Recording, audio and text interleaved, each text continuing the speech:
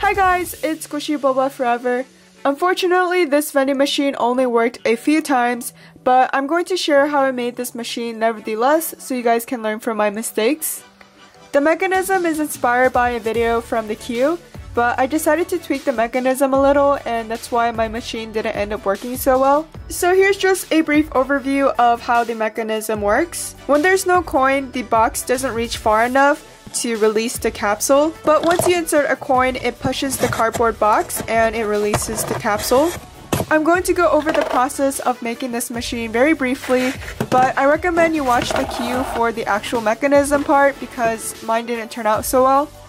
First off, I grabbed a random cardboard box from my house and I cut out the necessary holes.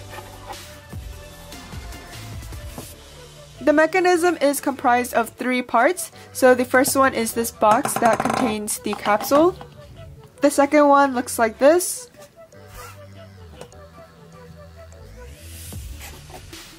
The hole should be big enough so that it glides pretty easily. As you can see, when I put a coin inside, it pushes the first compartment. And the last piece looks like this. And ignore these parts, these are just mistakes. The first hole is for the coin, and the second hole is for the capsule. Putting all 3 pieces together, it should look something like this. When there's no coin, the first compartment should stay relatively still, but once you put a coin, the coin should push the first compartment to the hole, and the capsule will fall out.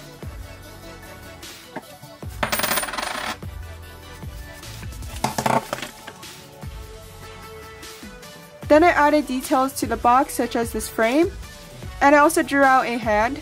On the side is a little compartment to get your coins, and this is how the backside looks like. For the visor, I used this clear plastic case from a paint set, and now it's time to decorate and put the pieces together.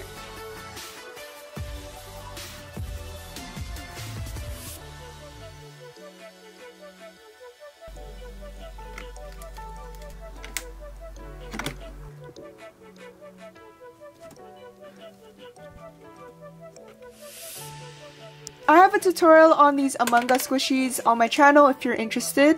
I bought my clear bags from Daiso and I put the Among Us squishies in there.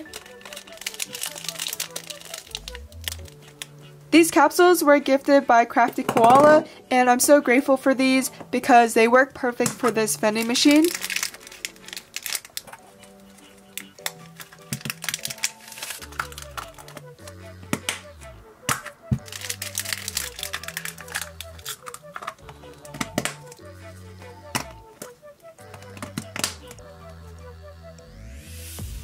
So overall, the mechanism did work the first few tries, but then after a while it stopped working. To stay on the safe side, I recommend you follow the tutorial made by the queue, and I'll see you guys in my next video.